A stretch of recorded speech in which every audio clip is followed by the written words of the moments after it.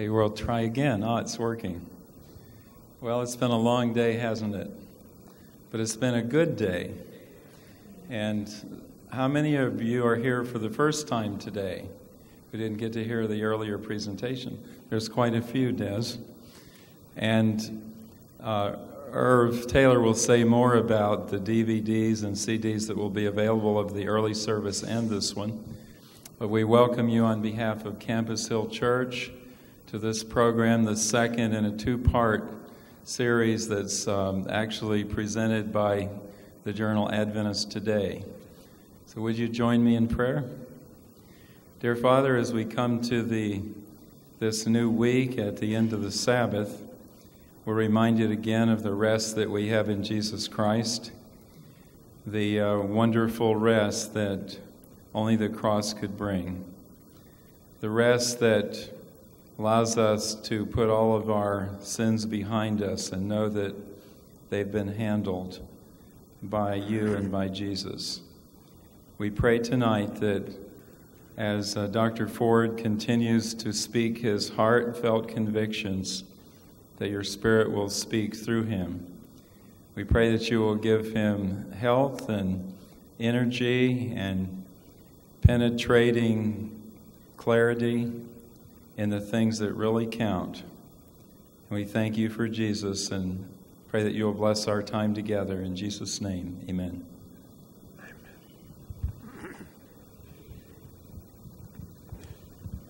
Larry, I'm going to have to struggle to get up. Thank you very much. Give me this when I'm up. Again, on the behalf of the Adventist Today Foundation, the publisher of Adventist Today, I'd like to welcome you to the evening presentation for Dr. Ford.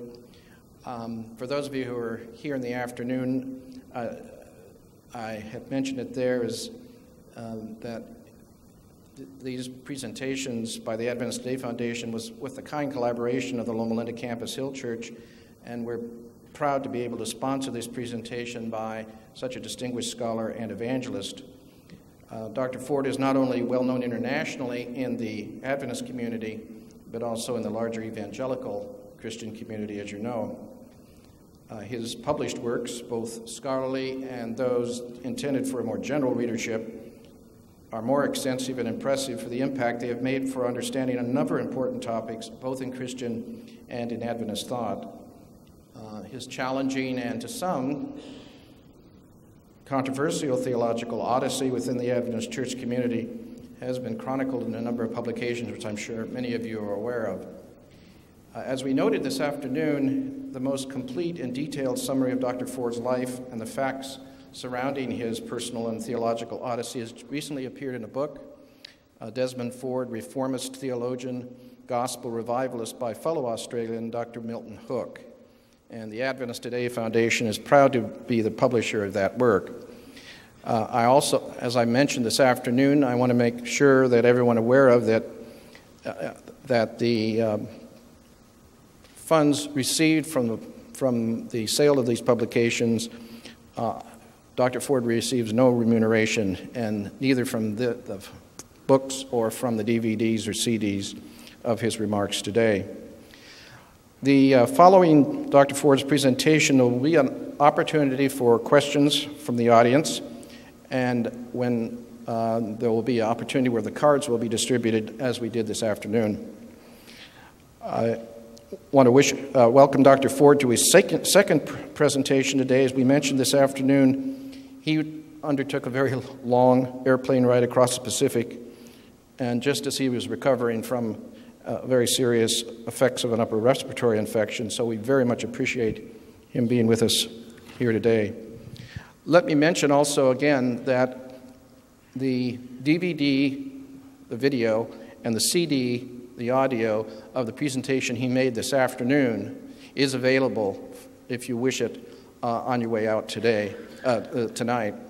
And the CD and DVDs of the panel and this evening's presentation will be available in about a week. If you'd like to obtain those, you can go on the Adventist Today website and they'll be available there. It gives me great pleasure to introduce Dr. Desmond Ford, who will address the subject This I believe. Dr. Ford?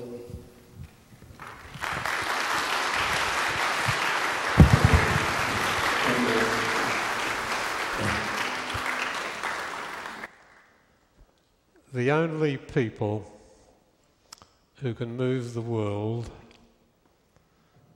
are the people whom the world cannot move. They all have one characteristic. They rejoice with joy unspeakable and full of glory every day because they know the apostolic gospel.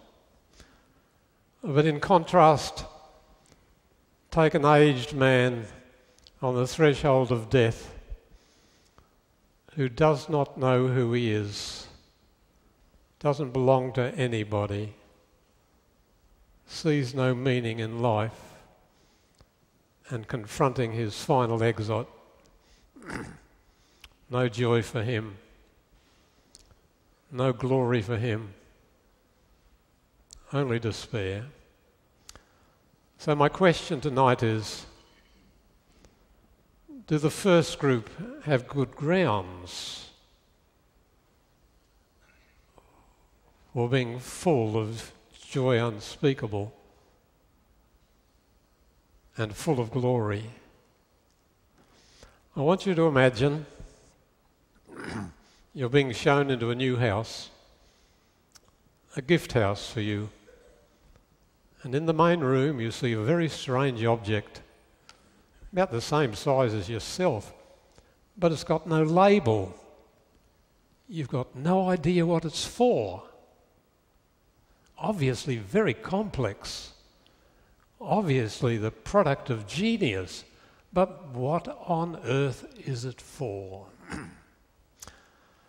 When I talk to my grandchildren, originally, I would say, what are these for? Oh, Grandpa, eyes are for seeing. And what are these for? Grandpa, ears are for hearing. And what about these? What silly questions you ask. Lips for eating and for talking. All right, now here's the real question. And I point to them, the whole person. I say, what are you for? What are you for? They don't know. There are certain questions that must be answered by every sane person if they are to avoid being suicidal, a workaholic, an alcoholic, or something similar. The questions are, who am I? Why am I here? How should I live? Is the universe friendly? How should I deal with suffering and with the thought of my inevitable mortality? If a person can't answer these questions, their life will take a nosedive ultimately. But how do you answer them? Omar Khayyam, the Persian poet, said, myself, when young, did oft frequent both doctor and saint, and heard great argument. But evermore I came out the same door as in I went. Of course, they were pooling their ignorance. All reasoning that's not of faith is based on unprovable axioms. Study of epistemology emphasises that. All thinking based on foundations can't be demonstrated. In the last 30 years, something very strange has happened that you've heard about often. scientists have discovered the fine-tuning of the universe, that there are scores of parameters so finely balanced, even if they differed by a hair's breadth, the universe would disintegrate. You've heard of Francis Collins, who cared for 2,400 scientists, nearly 10 years on the Genome Project. He debated Richard Dawkins, who wrote The God Delusion. It was recorded in one of the Time magazines, November 2006. And he said to Dawkins, as a scientist, I know of at least 15 parameters which, if they differed unimaginably slightly, you and I wouldn't be here. He said the gravitational constant, if it differed by 1 in 100 million, we wouldn't be here. Well, there are lots of them. Roger Penrose, world famous physicist from Oxford, says the possibility of our world and universe coming together by chance is 1 in 10 billion to the 123rd. Please remember the number of grains of sand on the seashores, 10 to 25. Number of atoms in the universe, 10 to the 80th. But the possibility of this world and universe coming together by chance is 10 billion to the 124th. And when Stephen Jay Gould, who was a great writer and a great scientist, professed a love for Darwin, but he really sapped the foundations of Darwinism by his punctuated equilibrium, punk-eq. He said the human brain is the result of 50 billion coincidences. And I'm inclined to say, Mr. Gould, I think there are 50 billion chances that you're way out. Way out. The only answer to the fine-tuning of the universe has been the multiverse theory, and the men who invented it have given it up. It has not worn well. Many scientific studies reject the multi-universe theory. But let's come away from science to something that belongs to your heart, your home, your church. In the little word ought lies our mercy and our misery. But you can't live without oughts. If you say there ought not to be any oughts, you've still got them. If this is a naturalistic universe, and if we are only animals, there's nothing wrong with murder, or rape, or pillage. They're perfectly natural pursuits for animals. But you and I know there's a difference between right and wrong. Agnostics know it. Atheists know it. I have a very close relative, very upright man, but an atheist. But he's so strict about right and wrong. If I even want to walk in an area where he thinks is forbidden, he won't let me go. Even atheists believe in right and wrong. But if there's no God, saying you don't believe in murder is no different to saying you don't believe in spinach. No difference. Moralists are agreed that right and wrong has no meaning unless there's a God. No power. But now let me come to the real reason why I think our friends who can rejoice with joy unspeakable and full in glory are right. One word, Christ. Socrates, Plato, Aristotle together taught for 130 years. Christ taught for 3.5.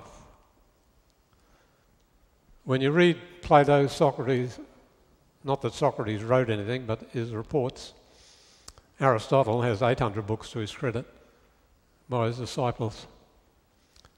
They're full of a lot of rubbish, as well as some good things. I've had to do study in them. But no one yet has found anything to find fault with in the teachings of Jesus of Nazareth. He omitted the false, the temporal, and the trivial. He only enlarged on the things that are eternal and of universal importance. How does a Jewish teacher do that? On one occasion he pointed to the heavens, the sun shining brilliantly. He said, "Heaven and earth pass away, but my words will never pass away." How on earth did he know? I have about 7,000 books left, many in America. I have all the great thinkers, writers represented. None of them ever said, as long as there's a sun above, moon and stars, my words will be known and taught and echoed. On another occasion he said, the stone the builders rejected will become the headstone of the corner. He was to be the head of the temple of truth through the ages. Well, he has been, and he is. How did he know?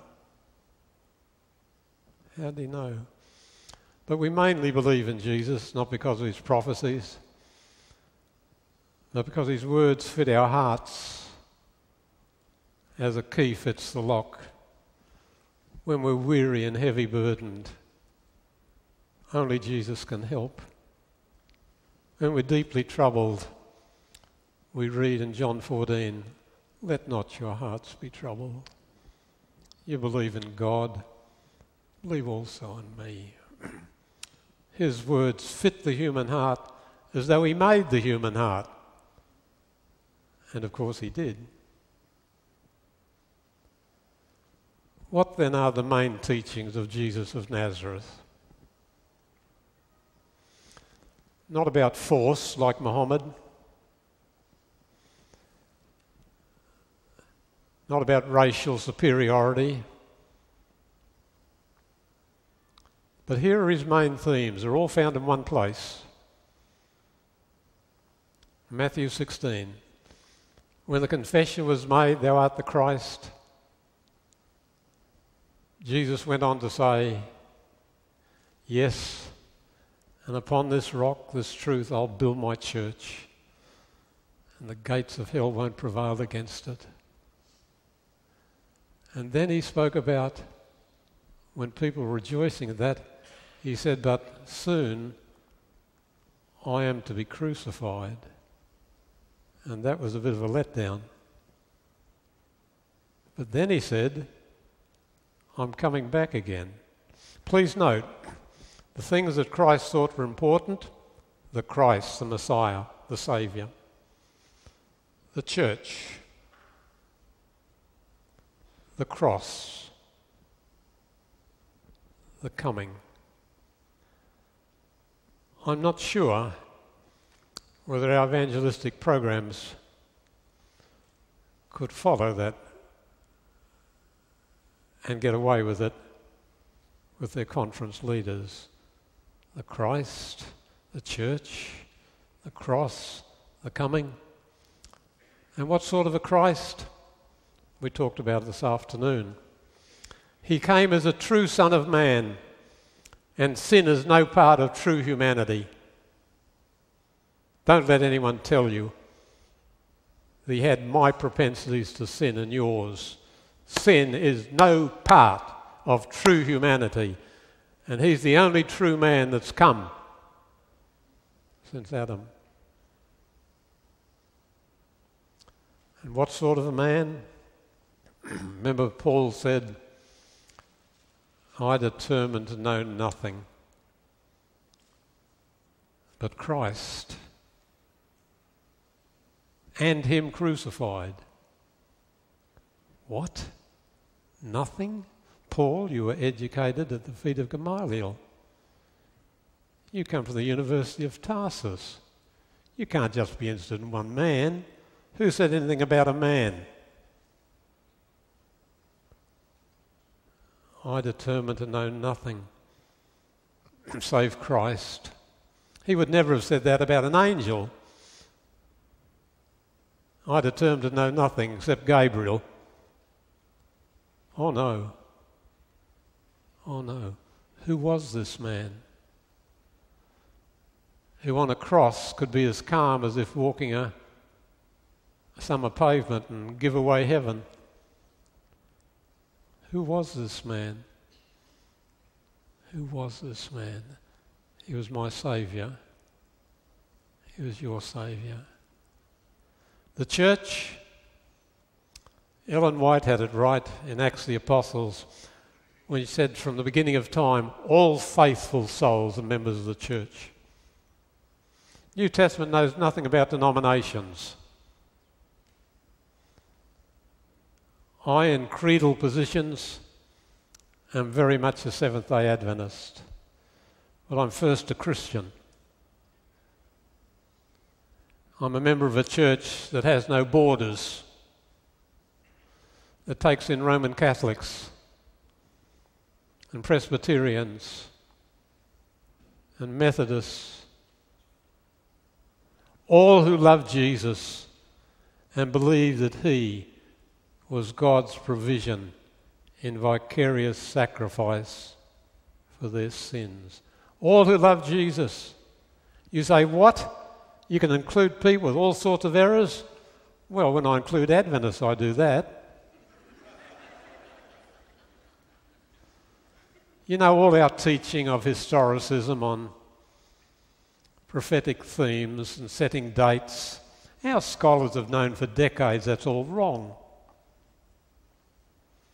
William Miller was a great Christian. God used him to revive the Second Advent premillennial hope. God used him, great man, but not a great scholar, and not even a great mathematician. And almost all our dates, like 538, 508, 1798, 1844, they all come from Billy Miller. And he was wrong in all of them. He was wrong in all of them. There is no evidence of papal supremacy from 538 to 1798. That's just not true.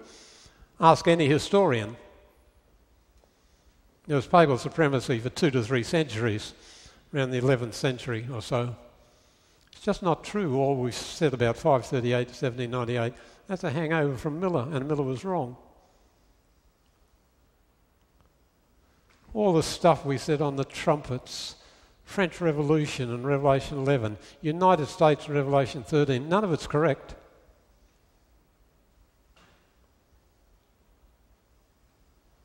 When I walked with Cottrell around Tacoma Park in the 1950s and told him my problems with Adventist interpretation of prophecy, he had all the same problems. So he went to Elder Nicol. He said, what do we do? This one on 8:14, he said, none of our scholars believe it. Nicol said, write to all the scholars who know Hebrew and Greek and ask them. All 27 came back and said, you can't prove an investigative judgment or an 1844 out of Daniel 8:14. So if you say to me, Des, you'd include in the church people who have all sorts of errors? Yes, because I love the Adventists. And I love the Catholics and the Presbyterians and the Plymouth Brethren. I will love any man or woman that loves Jesus and that believes through Christ alone we can have eternal life. You know, Hans Kung, somewhat of a heretic, but I've come to know one or two of them. This is what he said about the church of the future. To what kind of Christian, to what kind of church does the future belong? Not to a church that's lazy, shallow, indifferent, timid and weak in its faith. Not to a church that expects blind obedience and fanatical party loyalty. Not to a church that's a slave of its own history, always putting on the brakes, suspiciously defensive, and yet in the end forced into agreement. Not to a church that's anti-critical, practically anti-intellectual and dilettantish. Not to a church that's blind to problems, suspicious of empirical knowledge, yet claiming competent authority for everyone and everything. Not to a church that's quarrelsome, impatient, and unfair in dialogue. Not to a church that's closed to the real world. In short, the future does not belong to a church that's dishonest. No, the future belongs to a church that knows what it does not know. To a church that relies upon God's grace and wisdom and has in its weakness and ignorance a radical confidence in God. A church that's strong in faith, joyous and certain, yet self-critical. A church filled with intellectual desire, spontaneity, animation, fruitfulness. To a church that has the courage of initiative and the courage to take risks. To a church that's altogether open to the real world. In short, the future belongs to a thoroughly truthful church. There's a big difference between a movement and a church. God raised up the Adventist movement. I believe that with all my heart. There are many wonderful things in Adventism. I see in the seventh-day Sabbath and its rest a beautiful parable of the rest of conscience. All those in joy who know the gospel. We who've believed to enter into rest. Adam's first whole day was a rest day. First thing God gives you when you come to him is rest of heart. Sabbath's a sign of that. I love the doctrine of life only in Christ. All good things are only in Christ. Anthony Flew, the greatest of modern atheists, for 50 years a lecturer against God, intellectual father of Richard Dawkins and most other contemporary atheists, has been converted to theism, not to Christianity. Why not? He says, I can't stomach the doctrine of eternal torment. We Adventists could help him, couldn't we? I thank God for our teaching of life only in Christ. That's a God-given truth. I thank God for the teaching that the body is the temple of God. I would have been buried years ago but for reading in Ellen White that the law of God is written on every nerve and sinew and fibre of our being.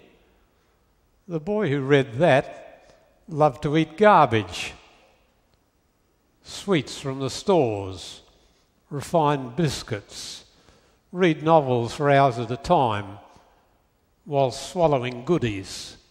And suddenly I read, hey, you're not your own. You've been bought with a price.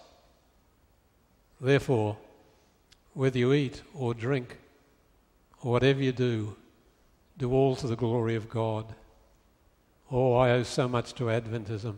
I'd have been dead many years ago. I'm not naturally temperate at anything. Ask my wife.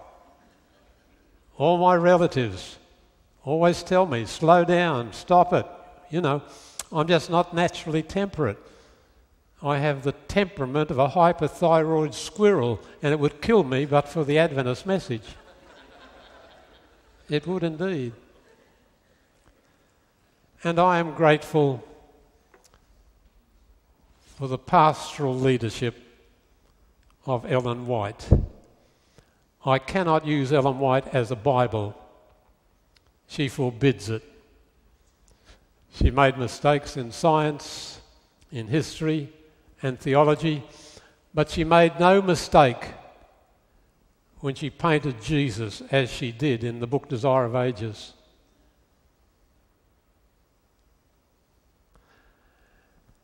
And when I first read the last book I would give to a modern Adventist youth, messages to young people, finishing it off under an electric light outside the home of the Adventist teacher who'd lent me this book, when I first read it, I was swept off my feet by its high ideals.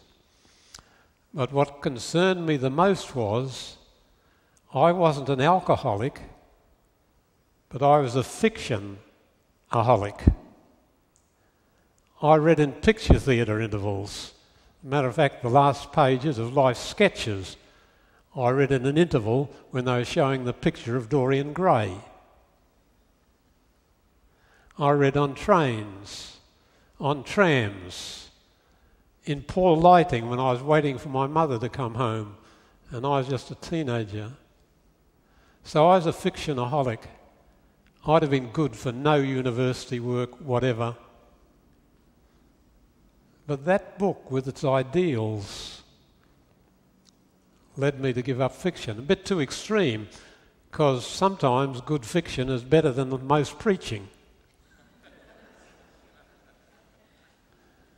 But for me, I couldn't risk the old ways.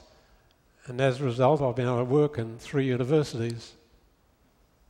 And I've been able to write about 30 books and so on. But I owe it to the pastoral leadership of Ellen White. But I will not use her as a Bible. I became a rebel Adventist by reading the chapters in the book Counsel on Writers and Editors, where she said we've got much to learn and much to unlearn. And those who think they'll never have to change a cherished view will be disappointed. God sees our leading men have need of greater light. Good stuff. Made me a rebel. I had a funny experience at the university in England that I went. Getting tired, the name escapes me. But F.F. Bruce was my tutor. No classes, but he supervised what I wrote. And I had to deal with what's known as a crux interpretum, a difficult passage of Scripture where none of the scholars could have come to agreement. It was what they call the catechone, the restrainer, in 2 Thessalonians 2. He that letteth will let till it be taken out of the way. Very mysterious. Spent months on it. I had to give a whole chapter on it. Manchester University, this was. And then my mind went back to my battles with Robert Brinsmead. Robert and I have been friendly enemies for decades. From 1960 on, I was fighting Bob. And after Glacier View, the first thing I wrote was an answer to his anti-Sabbatarian diatribes. That's too strong a word. He wrote the strongest arguments against the Sabbath I have ever seen. He's a very, very intelligent man, and I pray for him often. We're still good friends. But anyway, I remembered how when I landed back from Michigan State University, Bob was into all sorts of stuff on eschatology. So I read everything from Ellen White on eschatology that I could get. Everything.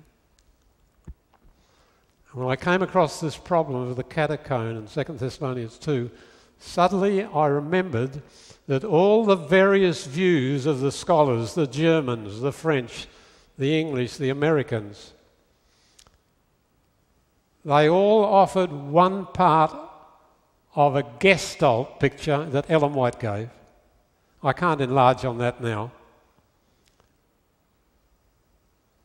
But when I wrote this up for F.F. Bruce, and he was the greatest evangelical scholar of the century, he said, if you're asked on what grounds, what contribution to knowledge should lead to you getting a doctorate, he said, point to this. So I refused to use Ellen White as a Bible. She forbade it. She had mistakes in theology and history, science. Her main purpose was to tell people to be like Jesus. 1947, I spent time with her secretary of decades before. I said, what sort of a woman was this Ellen White? Oh, she said,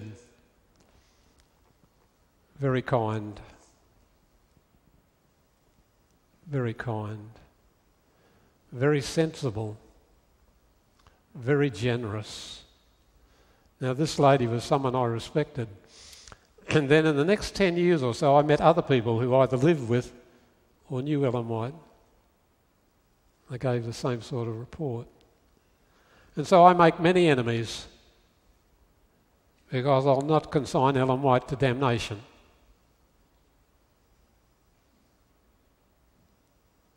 And I make many enemies because I will not follow Ellen White and everything she wrote. She told the brethren, don't quote my writings as long as you live, till you know what the Bible says. She said there's no extra truth in the testimonies. So if there's anything in the testimonies that can't be supported from Scripture, forget it. I could go on and on about why I love the church, but I am aware of its flaws. And looking at my own heart, I realise the trouble with the church is a lot of me's, a lot of Des Fords, and we're all fallible, all human. So the doctrine of the church means the body of all believers, not a denomination. Then Jesus went on to talk about the cross. And again, I remind you, from a third to a half of Matthew, Mark, Luke and John is about the week of the cross. Paul determined to know nothing but Christ and Him crucified. Read the first 2 chapters of 1 Corinthians 2. He said it's foolishness to the world, but to us it's the power of God.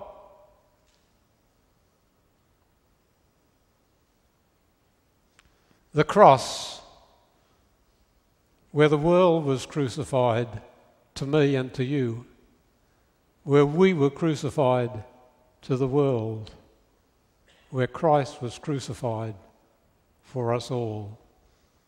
There is a green hill far away, outside a city wall, where the dear Lord was crucified, who died to save us all. We may not know, we cannot tell what pain He had to bear. We only know it was for us. He hung and suffered there. There was no other good enough to pay the price of sin. Only He could unlock the gates of heaven and let us in. The cross tells us how to live and how to die. The cross is the centre of our hope. I see there one who was my representative and my substitute, and all He did is put to my account, mine are Christ living and dying, as though I'd lived His life, died His death. And then there's the coming. You know, there was a book written not long ago by Martin Rees, British Astronomer Royal, called Our Final Century. Sound like an Adventist evangelist. He said there's only a 50-50 chance civilization will survive this century. Get it, read it. Have your ministers read it. Our Final Century by Martin Rees, one of the greatest scientists of the world. 50% chance, he says, that this is not a final generation. The second coming is very precious because with it comes the resurrection of the dead. That didn't mean much to me till I lost the wife of my youth. Now it means a great deal to me. A great deal. And the older I get, more of my friends are hanging on like leaves on a well-nigh barren tree, and I don't know whether I or they will be the first down. So the second coming is very important because it's linked with the resurrection. Now I want to finalise by a very quick summary of my creed. A very quick summary of the Christian Church's creed. It's found in the 7 sayings from the cross. Father, forgive them. The basic doctrine of the Christian Church is the forgiveness of sins. Not the papal Antichrist, not even the Sabbath, not spiritual gifts. Oh no, oh no. The basic doctrine of the Christian Church is the forgiveness of sins,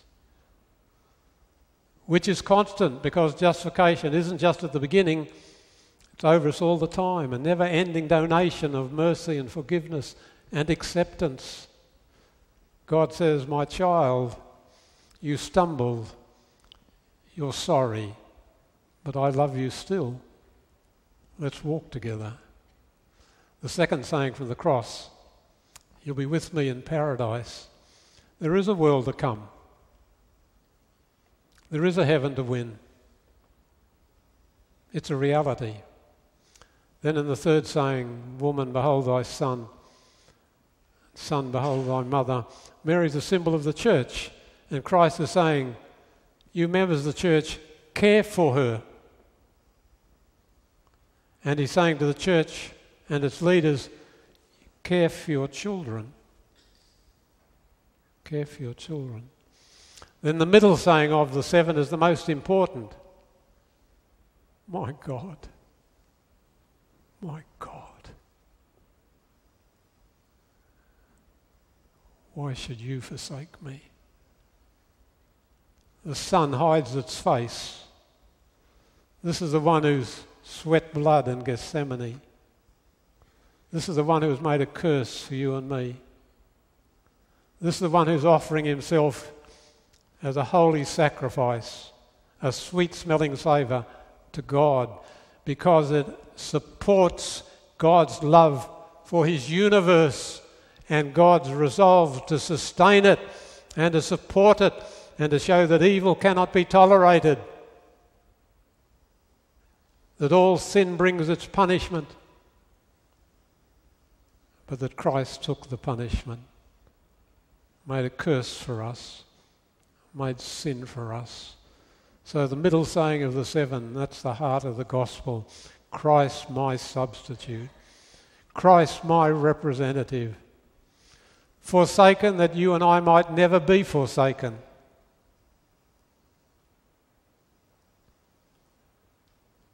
Then his speech flashes light upon the scene. And he says that the scriptures might be fulfilled. He says, I thirst. Here's the next item of the creed. The reliability of the scriptures.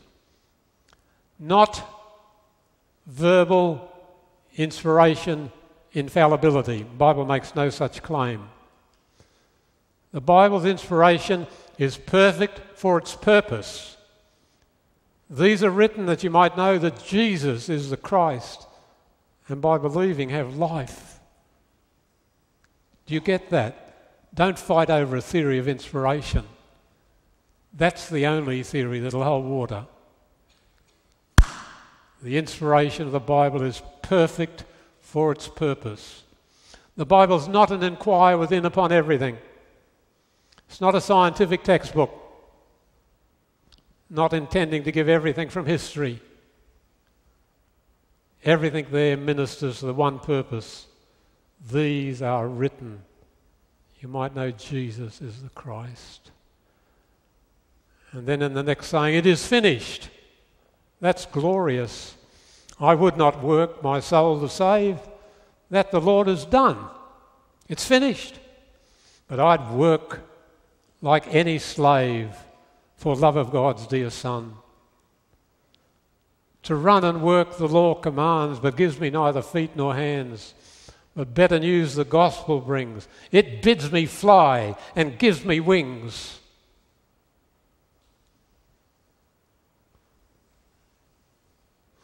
The law says, this do and you shall live.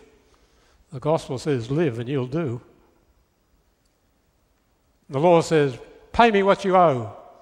The gospel says, I frankly forgive you everything. The law says, wages of sin is death. The gospel says, the gift of God's eternal life. And where sin abounds, grace does much more abound. The law says, make you a new heart. The gospel says, a new heart I'll give you.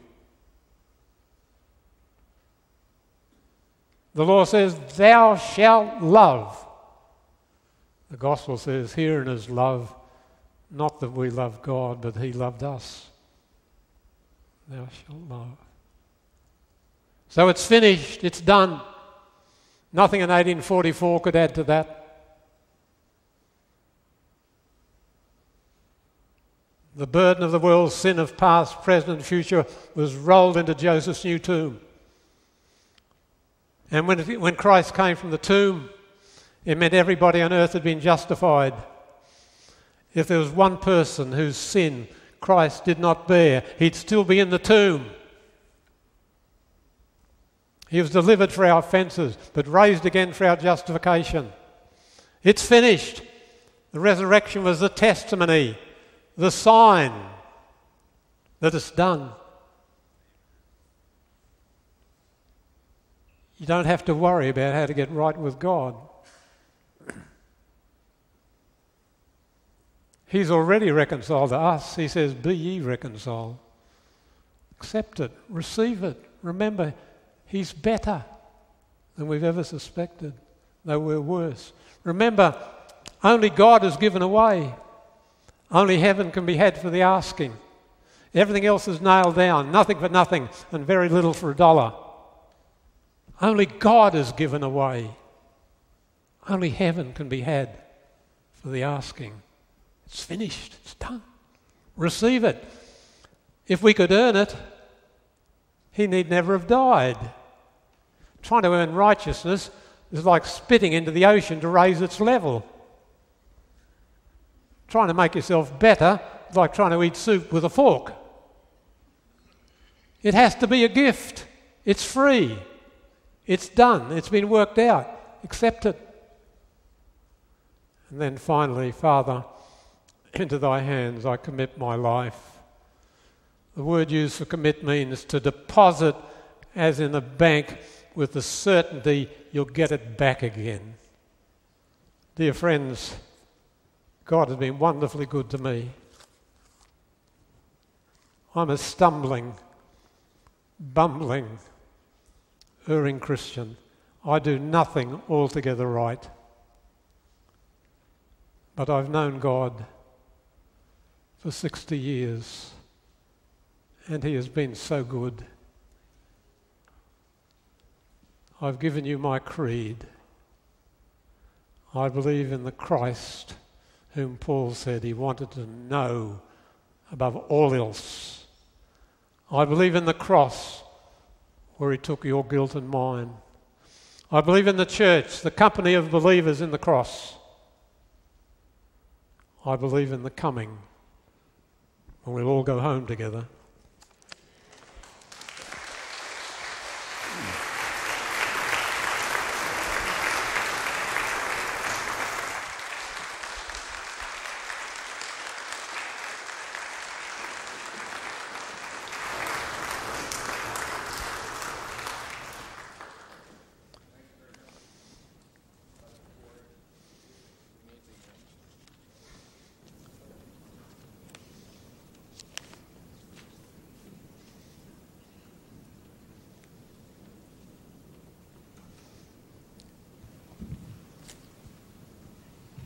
Sorry.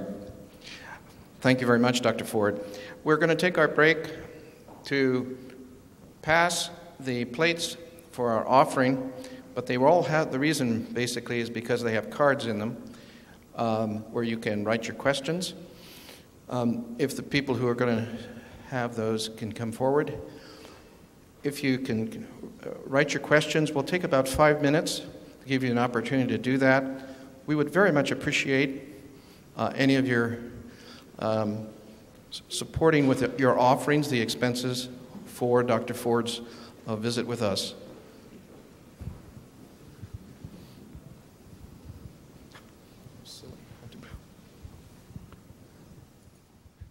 Not a bad group for a Saturday night, Melinda. Oh yeah, this is very good for full.